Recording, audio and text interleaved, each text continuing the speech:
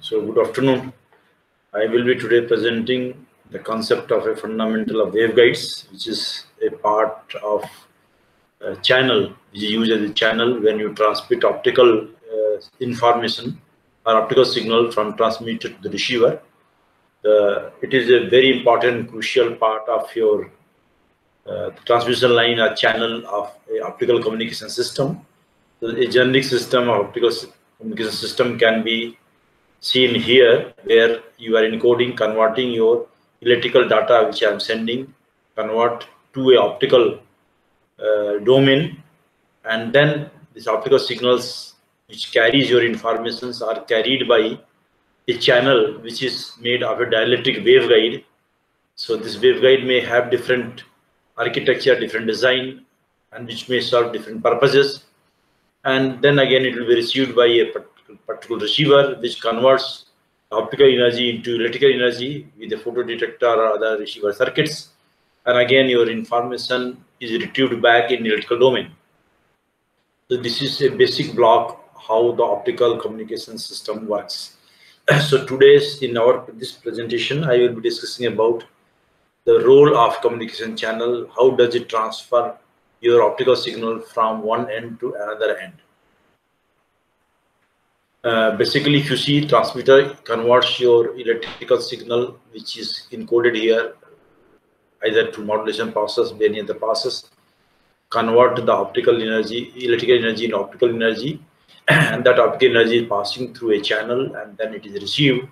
So this channel may be either short range, which is a part of integrated optical circuits, where a lot of optical signal conditioning are done. So where what happens, the channels are very small, and there may needs to connect different optical systems in a optical circuits, where this optical circuit may work as a phase converter, beam splitter, connector from one optical system to other optical systems. As the integrated electrical circuits are there, similarly integrated optical circuits are also there. So if your channel is a very small and purpose is to connect two optical subsystem for optical processing, is known as short range optical waveguides. Typically these are either planar waveguides or rectangular waveguides. So planar waveguide will be on a substrate. You can deposit different materials and ensure such a way so that in between sandwich material should be denser than the other surrounding materials, so that total internal reflection may happen and light can be guided within the guided region. So that will fulfill the requirement of a short wave planar waveguide. This should be linear. It should not change the frequency or the information only. It may attenuate because some energy will be absorbed, or it should be delayed because of the material dispersion property. This channel may be very long range, where that is the heart of the communication system, where the purpose is that signals should propagate to very long distance without any attenuation, and we should also not distort your signal into frequency and phase. So the channel should be a linear. Most of the time when we talk about the cross section, the waveguide cross section, if it is circular, is known as optical fibers. Sometimes circularity is not maintained, then it goes to a non-circular waveguide, which are either the horizontal mode dispersion fiber or some other fibers like this. So now before we further proceed, let me understand, if I have a planar waveguide where this material is made of N1 and surrounded by N2, lower and upper materials are N2, which is such a way so that when any light goes from the denser region N1 to N2, light may go away from the normal, so rays may go total internal reflection. For some simple understanding, if this aperture through which the light is entering is very larger than the wavelength, so if I say that is known as ray optics. If the aperture, this is the A value, is larger than the lambda, the wavelength of the light, the ray optics can be applied. What is ray optics? Means if rays are moving like this, so always rays are thought as a perpendicular to the wave fronts. So if waves are propagating, multiple wave fronts are there, between two wave fronts which are having same points, which are oscillating the same phase, is known as wave front. So these wave fronts correspond to the lambda. If the aperture is very larger than the lambda, then large number of wavefronts can propagate without any distortion. So always the wavefront will not be too much distorted. The normal to that will be approximated as the ray optics will valid. So when the apertures are very larger than the lambda, the ray optics will happen, and then I can apply a Snell's law here, and then find that what is the angle, so that this angle which light is falling through the axis within the angle should be accepted. For example, if you are passing a light here, which is angle like this alpha m, because it is air to material, it will go away from the normal, so this will bend towards the normal, so theta m will be there. It will come to the interface of inner n1 and n2, which is core region and cladding region, and then again this ray will go away from the normal here. So when it goes to 90 degrees, so this all ray coming over here will be either the surface or total internal reflection. I must know the condition theta m for which this critical angle is 90 degrees or total internal reflection will happen. So this total internal reflection to happen at this interface, theta m will decide, and this is distributed with the alpha m. Suppose if I say what is the maximum alpha m, which will give you this theta m maximum, so that which will correspond to phi c, so that light within this angle should be guided. Any light out of this will not fulfill this concept. So suppose light is outside this will collide here, and this angle is smaller than this. So if it's smaller than this, then it will not be 90 degrees, it will go away. So all the rays which are out here will go out. So that light should be guided here, total internal reflection, if light are within the angle here. So alpha m is the light acceptance angle, which is very critical for this in the ray condition, ray optics condition.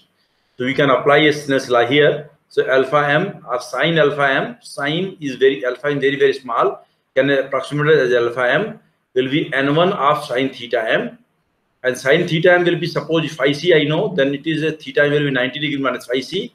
So sine theta m will be written as cos of phi c here, and sine phi c is n2 by n1 here.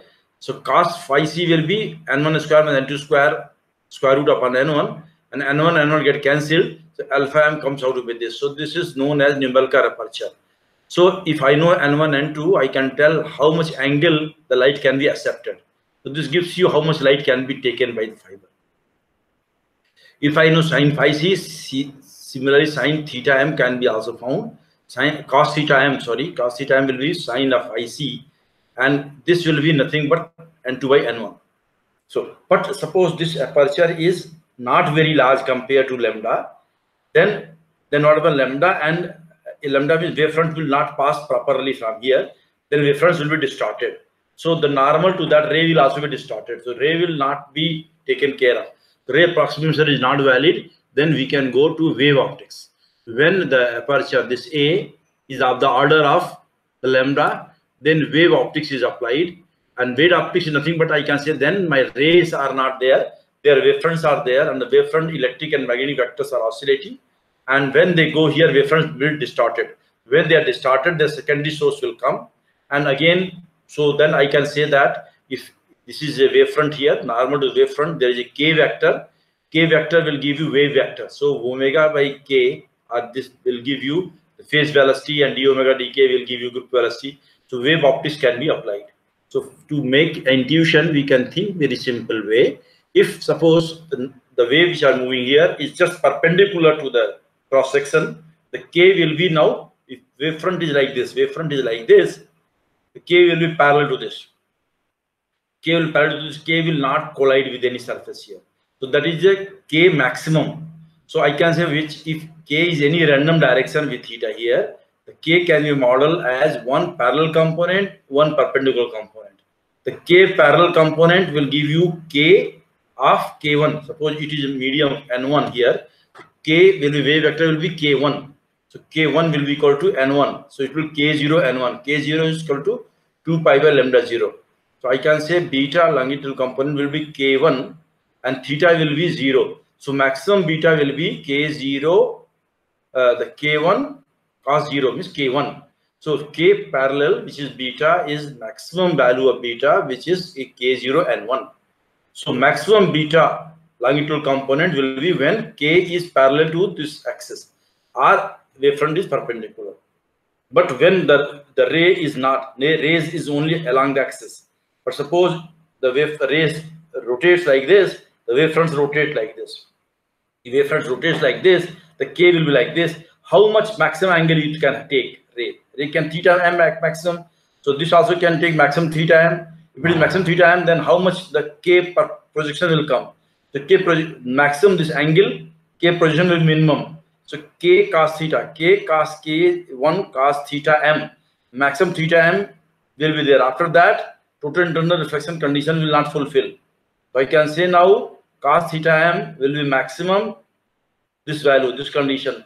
So I know K1 cos N1, K0 N1 cos theta m maximum will be beta minimum. So longitudinal component will be minimum when this takes a theta m maximum value. And cos theta m is equal to nothing but N2 by N1.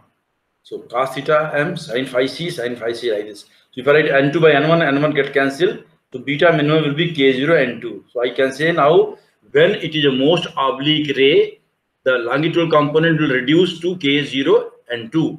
So all the rays, all the beta which are lower than K0 N1 and greater than K0 N2 will propagate. So I can find that all the rays which are in this range of the theta m, which are in this, will be within this range, will be total internal reflection. Similarly, all the wave vectors whose K or whose longitudinal component beta is lower than K0n or equal to K0n means parallel to that. And when it rotates, K0n2 will be, after that it will go beyond the critical angle and it will not propagate. So beta between this range is the range of propagation of the beta. If beta is equal to this, then it is going to critical angle and after that it will not propagate. Now we can find, so this is the way, simple way we can understand why the correlation of ray optics to wave optics. But actual solution is you have to solve the equations. So suppose if I want that field should propagate into this region, so field should be oscillatory and field should not propagate here because it is now Evanston mode. So all the ray which will be guiding here will field. If I write field equation, will be oscillatory. It will propagate to a long distance, sine or cos functions, oscillatory functions. And if here in the field here and model here, field in this region, outside this region will be decaying. So that is the way how electromagnetics can be solved. So now if I say, so if your longitudinal component beta, the K is there, longitudinal component beta will give you propagation behavior, but K perpendicular. So I can say any random K will have K parallel will give you beta propagation behavior, and K perpendicular will give you how the field is varying in this direction. So when K perpendicular value I know, then K perpendicular at this point will some other value, here some other value, here some other value. For example, suppose in this it is moving here, because of reflection there is stationary field pattern here. If these are two nodes are there, the minimum points here, and first distribution will be maxima here. So one distribution will be like this. So if I say 1 lambda by 2 like this, then I can have 1 lambda by 2, 0, then lambda by 2. So if 5 fields are varying here, along this plane is mode distribution. So the mode distribution behavior can be found if I know the K perpendicular value here. How much K perpendicular? If I know this is K1 in the medium of N1, K actually it is K0N, but in this medium will be K0N1. So K0N1, so this is K0 square N1 square minus beta square will be this square. So this value K perpendicular will be K0 square N1 square minus beta square root. So this will be K perpendicular. So I can write now the K perpendicular is the U parameter of the core, which will give you behavior about field distribution, is written as K0 square N1 square minus beta square root of that. So now this is there. So if I want field should be oscillatory in this region, then I can simple solution can be written as A1 exponential of IUR. R is distance, R is this radial distance. So R is equal to 0 here, 1, 2, 3. Value R increases in this direction, R increases in this direction. So I can say now psi1 in the core can be written A dash E exponential of IUR. And if U for oscillatory, it should be real. So U is nothing but K perpendicular is K0 square N1 square minus beta square. So it has to be real, means the beta has to be lower than that. So beta is lower than this, beta is lower than this. This is the same condition which I found from this interpretation of the wave array interpretation. Meaning that if I want field should be propagating in the core region, this should be one proper solution. And now field should be decaying here, field should be decaying here, then it should be modeled as exponential minus WR. So now it should not be oscillating, it should be real. So if then I define the K perpendicular in this region, should be real number, then I can define this value beta square like this. And now to make it real, this value should be greater than this. So always beta should be greater. So what happened? Beta should be greater. Beta should be greater than K0N2 so that it is a real number decay. Now suppose it becomes smaller. Suppose you get a condition of beta should also be lower than this or equal to. Beta is lower than this. Beta is lower than this. This become imaginary or not? W become imaginary. W become imaginary. Mean that field will also oscillatory here. Field will oscillate here, oscillatory, here oscillatory. Means no guidance. Throughout field will go. I want field should propagate here. It should not propagate here. So for a guiding region, you must know that beta has to be greater than this, but smaller than this. So beta has to be greater than this, smaller than this. Same. So beta must be greater than K0N2, but lower than K0N1. Same interpretation range, same range which I have discussed. Same range which I have discussed here. So now, with the field distribution point of view, if you can write the solutions in the core region, guiding region, then U has to be positive. For a cladding decaying function, W has to be negative, and same condition will come. Now suppose if I want field should no more be decaying here. Field will no more be decaying here means beta becomes now K0. So beta has to be lower like this, but because of the angle variation, suppose when you go on angle the variation, it may happen the critical angle condition so that beta projection is equal to K0N2. After that, it will become cut off. It will go out of the cladding. You can understand like this. When soon beta becomes K0N2, W becomes this K0N2. W become 0. W becomes 0 means this become 1. Means psi2. Field into the cladding become constant. So now when the beta is equal to K0N2, critical angle condition in a ray optics is corresponding to your field here no more be decaying, field become constant. So that is a cutoff condition, means after that beta, beyond that beta, solution will not be possible. So the solution to possible to propagate here for a propagation condition in a waveguide, the beta has to be greater than, beta has to be lower than K0N2.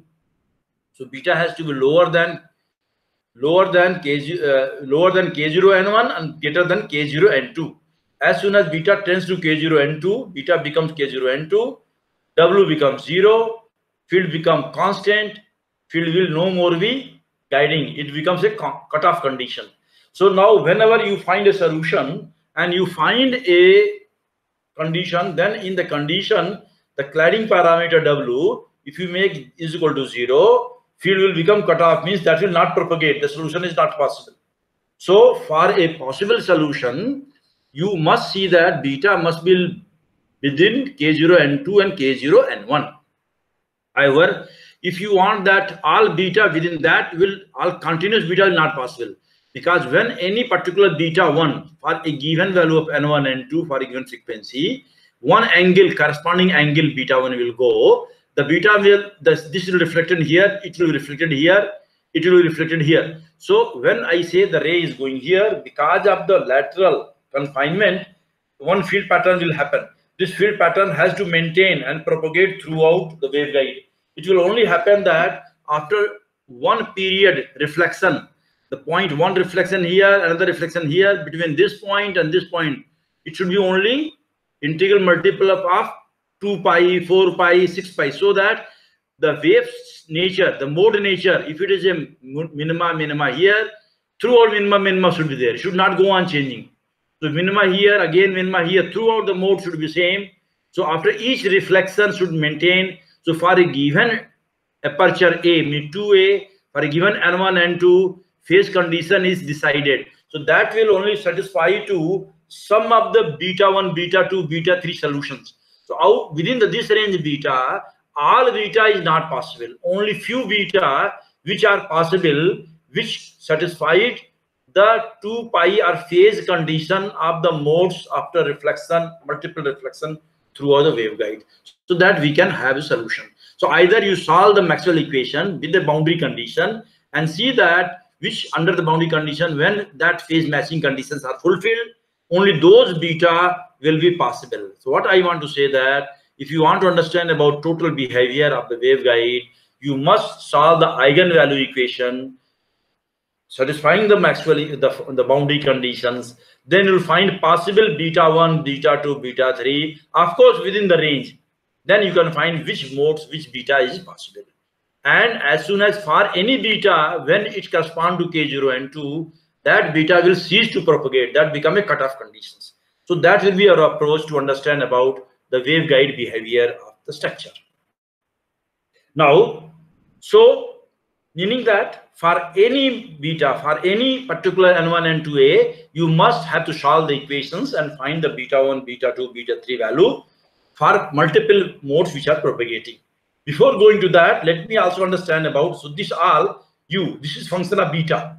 So beta 1, U1, beta 2, U2, beta 3, U3. So multiple beta will give you different U and different solutions.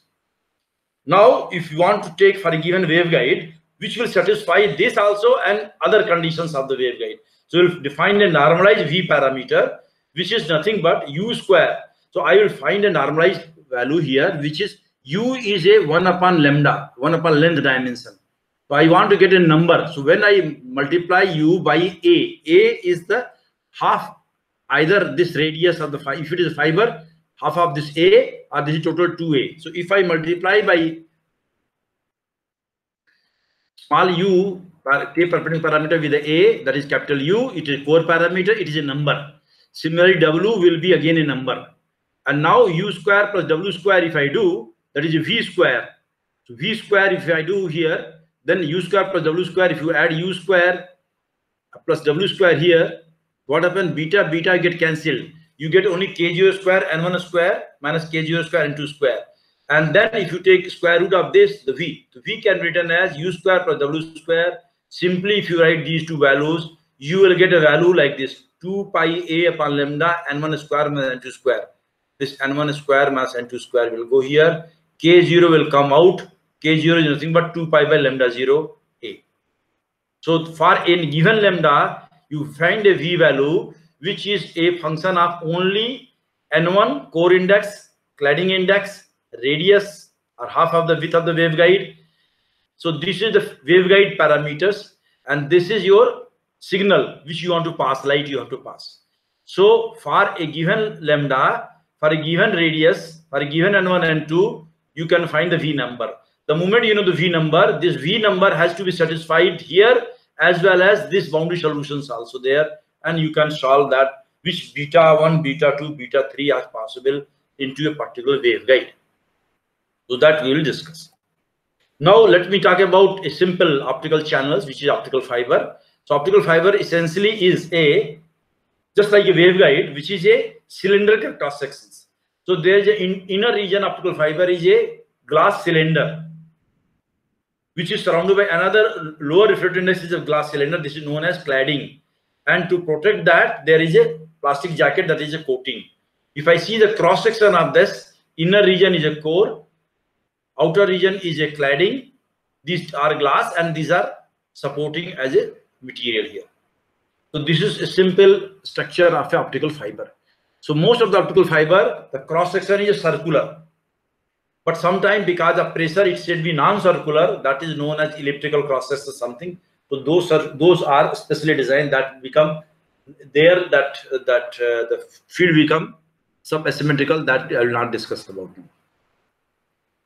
So now let me talk about cross section. So this is one of the fiber here. So I have this fiber. This is so if the diameter of the fiber is very, very small, 8 to 12 micron, and this is the N2 here. So core region will be N1, cladding region is N2, diameter is 2A, so radius will be A. If this is 8 to 12 micron, the only single ray will propagate. Of course, for this dimension, you have to write the Maxwell equation, solve the field equation to find the solutions. So that is no way to say a ray, but you can approximate that only one ray is there. So multi-rays are not propagating.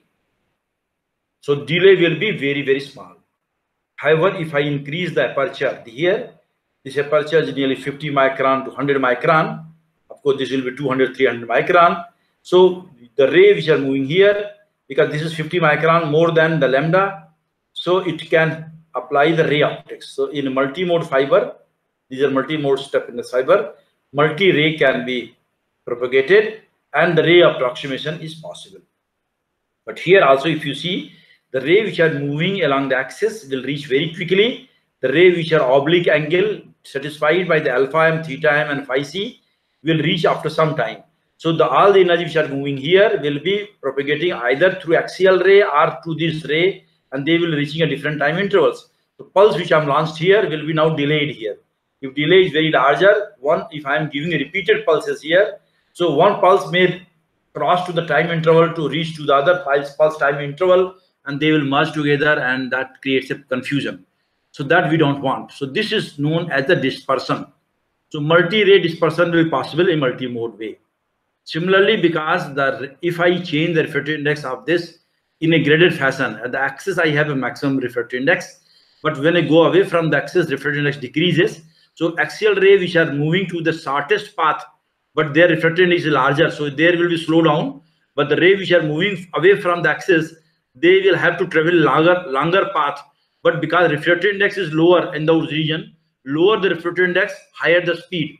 So the shortest path will take some time, but longest path will be speeded up. So if they are speeded up such a way so that they are reaching here with the same time as the axial rays are reaching here. So time delay between rays reaching here will be reduced into the graded index fiber. So graded index fiber gives you lower time dispersion as compared to this, because the grading is done, refractive index of the core region is varied in such a way so that the rays which takes the shorter path is a denser, rays which are away from the shorter path is rarer the medium, faster the speed, they reach quick at the same time, and you can manage the time delay, and that is more beneficial.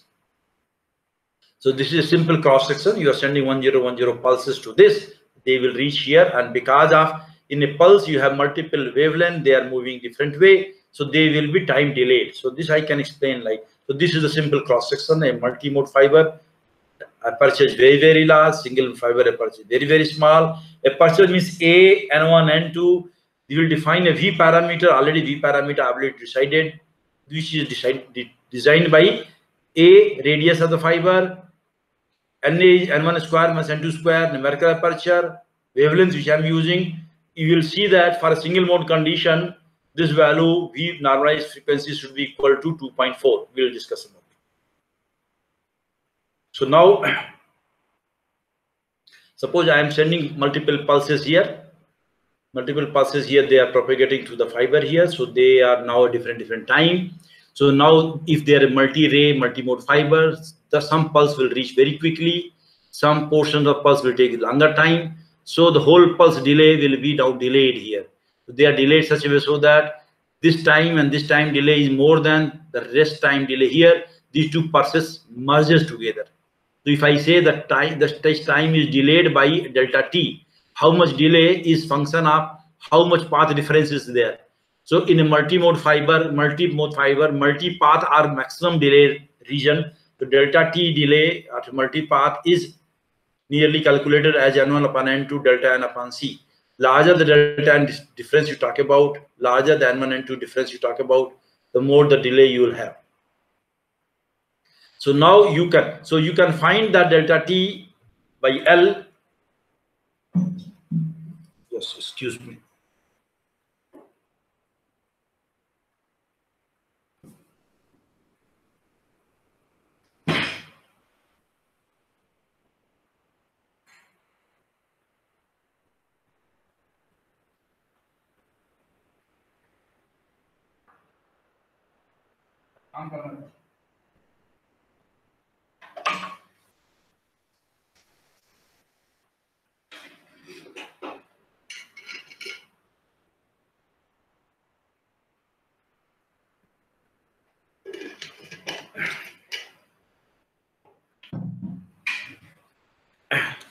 So now we know that.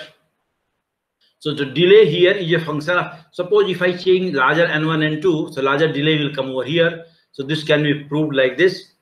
So typically for a step index fiber, multimode fiber, N1 N2 are same order, delta N is 0.001, 3 into 10 to the power 8. So if I talk about this is in kilometer, typical value comes out to be microsecond per kilometer. Means that if I pass these pulses to 1 kilometer of this particular multimode fibers, then 1 microsecond delay is coming over here.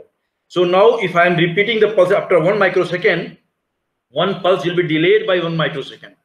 So now that will now go on merging, pulse will go on merging. So you cannot send a pulse up to 1 microsecond delay. So ultimately the bit rate, is how much pulse you can send per second, depends upon how much delay you're talking about.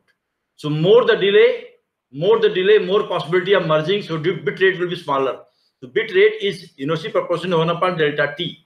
If you want larger data rate, larger bits should be sent in 1 second, then delta t delay should be very, very small. Delay is very, very small means if you go on reducing the radius here, then this path delay will be lesser here, then they will have very low delay. So delay will be very, very low. So bit rate can be improved by decreasing the delta t. So either reduce this dimension. You go on reducing dimension such a way so that if this becomes of the order of lambda, that is case of single mode condition, then these multi-rays will not be possible. Then you can have only one particular ray. Of course, for single mode, we cannot say ray optics because then wave optics has to be solved. But for understanding that if only one axial ray is left here, then there is no multi-path delay. So I can say in a single mode condition, only one axial ray is there, then multi-path delay is not there. The typical value multi-path delay is microsecond per kilometer. So that is not possible. So single mode will be faster. There will not be any delay of microsecond delay. Of course, but when I am talking about, I am exciting the pulse with a source. This I will always use a light emitting diode as a laser source. So this 1 0 for this time light is on, no light. Light is on, no light. So when light is on, light is taken by the source. Source will have a one wavelength lambda 0, and source will also have a line width of the source. You cannot have a source whose line width is 0. Typically for a light emitting diode, delta lambda is 30 nanometer. And optical communication, this is 30 nanometer lambda 0 or 50 nanometer. So 30 nanometer is there.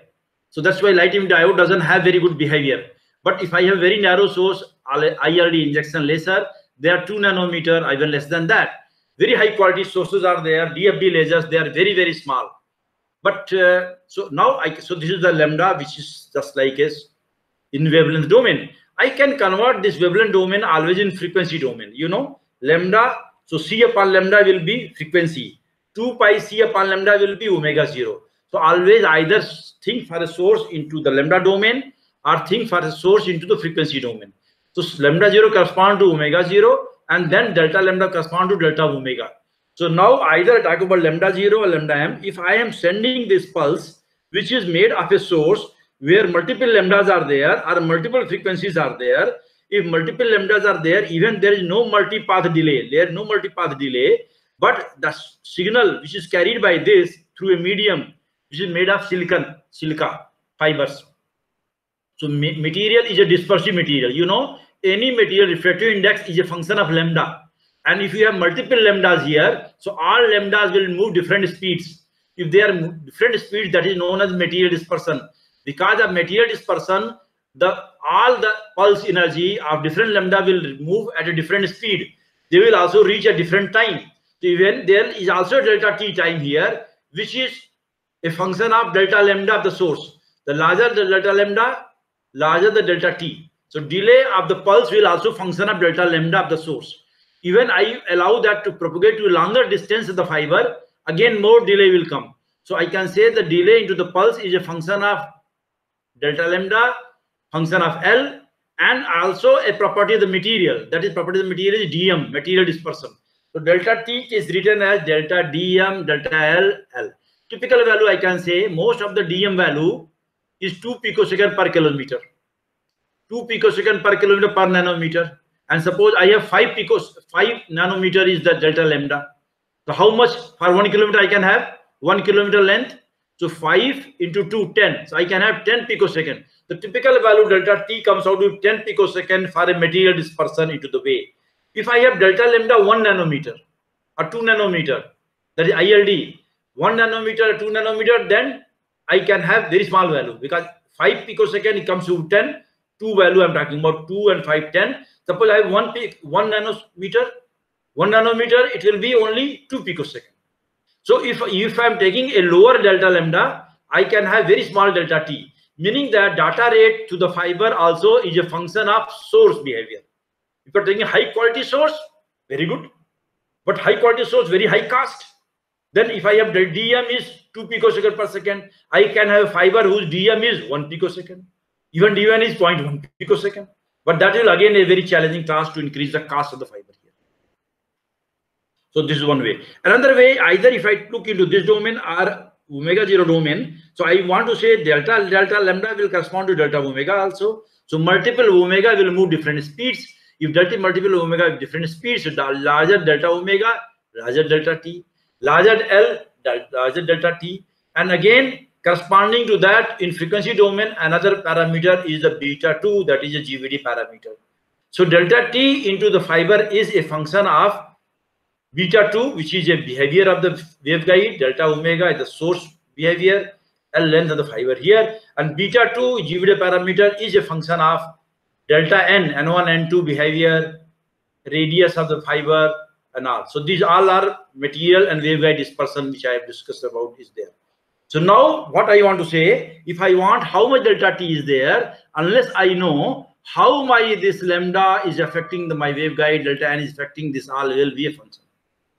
Now electromagnetic wave propagation into such fiber or materials as written as, solution can be written as a peak value model value which are moving here, exponential minus I omega T minus beta Z. Beta is the longitudinal component which will give you, which you have to solve this wave equation to find the value of the beta. So now beta is a function of omega, and so in effective n omega by C. But if you are passing through material, not only one omega 0, there is multiple omega, because the signal which you are sending here will be modulated and line with the source will also be there. If I assume that large number of omegas are there in omega 0 plus capital omega, which is larger number of frequencies are there, which are because of the modulation which the pulse are moving here in the fiber. So I can say now beta will be function of omega plus delta omega. I can say this omega will be equal to omega plus capital omega. Capital omega is the omega spread of this.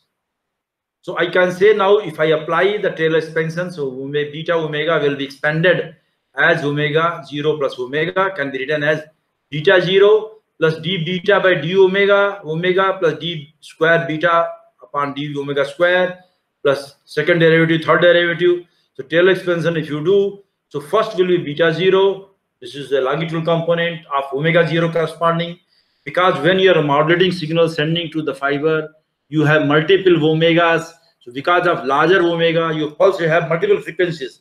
Because of multiple frequencies, you will have different delta omega. If you're changing delta omega, delta beta will change.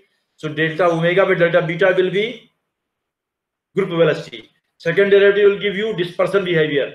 So if I expand the beta value here, I get a group velocity, I get a GVD parameter, how pulse will spread like this. So this can be found by this value, this can be found by this group velocity, and other third harmonic, the third order dispersion, higher order dispersion can also be done. So ultimately in the waveguide, you must know what is the exact value of beta, and then you can find how pulse are propagating, how much delay is there, how much bit rate you can have. So your aim is from this, you have to send very high data rate. Unless you know beta value exactly, another group velocity, other informations, you are phase velocity, you cannot estimate the time, data rate. Another utility of high speed communication fiber is not very well understood.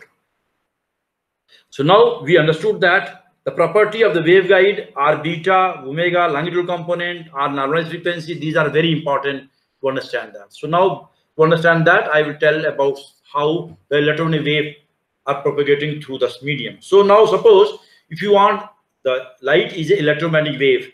Electromagnetic wave in free space is transverse electromagnetic wave where electric and magnetic vectors are in one plane perpendicular to the energy propagation. So if I have this is E, this is H, then this will be E cross S is the pointing vector.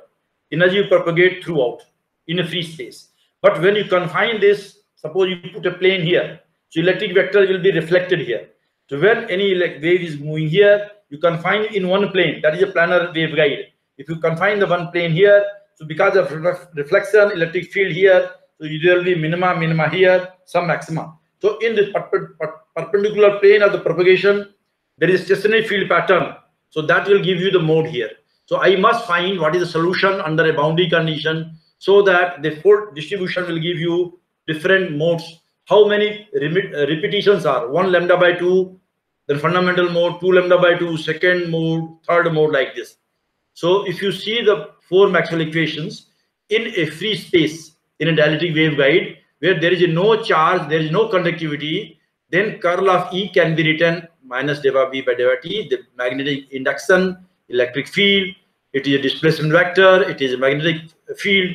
So now then the all 4 equations I can find. So if I write curl of this operation, so curl of E is equal to minus curl of delta V by delta T. This delta operator I write here, this will be curl of B, and you know B will be mu into H. So curl of H here, mu will come out here. This can be written like this, and curl of H is nothing but delta D by delta T. I write delta T here, epsilon will come over here. So now it comes out to be delta square. So this delta square D upon this. So this comes out to be delta square here. And now curl of E can be written as here grade of divergence of E minus del square, del operator like this. And now in a free space, I know del of here, there is no charge here. It is epsilon E. The del of E is equal to 0. So del of E is equal to 0. So minus del square E. So minus del square E.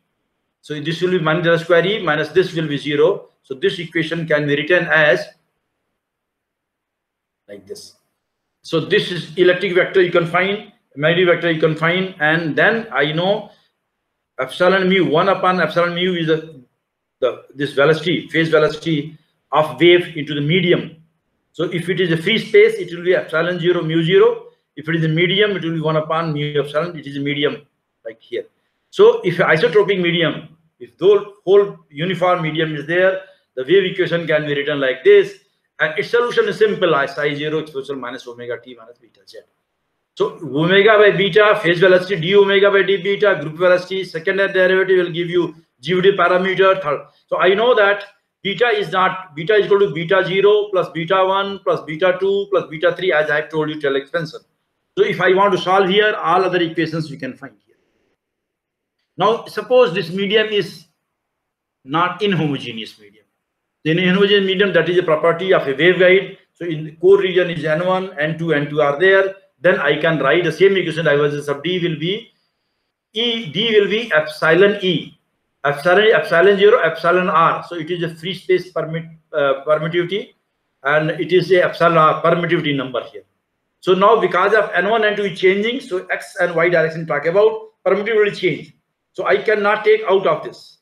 So I can now write this equation can be written as epsilon 0 del of epsilon R E plus epsilon R del of divergence of E is equal to 0, because here there is no charge, this is equal to 0. So from here I can find del E, divergence of E can be written as minus this 0 here. So minus 1 upon epsilon R del of epsilon R E.